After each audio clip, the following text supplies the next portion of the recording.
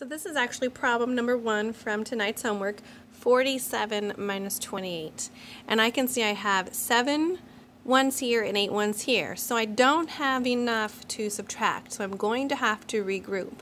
So we explain this by making 4 10s and 7 ones. So this represents 40 in our 7. So we're going to do 47. So now we're going to want to take away 28. But I can't take away 8 ones because I only have 7 ones. So we teach the kids to mark out this 10 and add 10 more ones down here.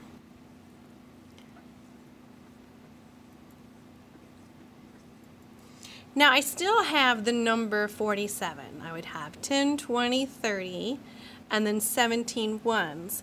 And if I add 30 plus 17, I would get 47. So it's just a different way of writing the number so then I can subtract 28 easily.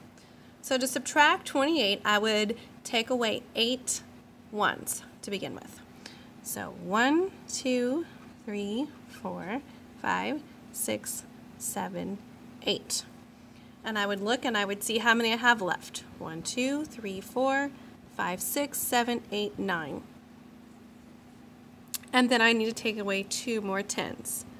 1, 2. And I would have 1 10 left.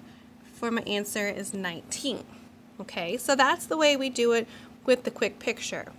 Now if you're doing it the more traditional way, you may just look at it and say, okay, I can't do 7 minus 8. So I'm going to mark out the 4 and make that a 3, which is the same thing we're basically doing over here. You're taking a 10 and you're giving that to the ones. So now we have 17 over here.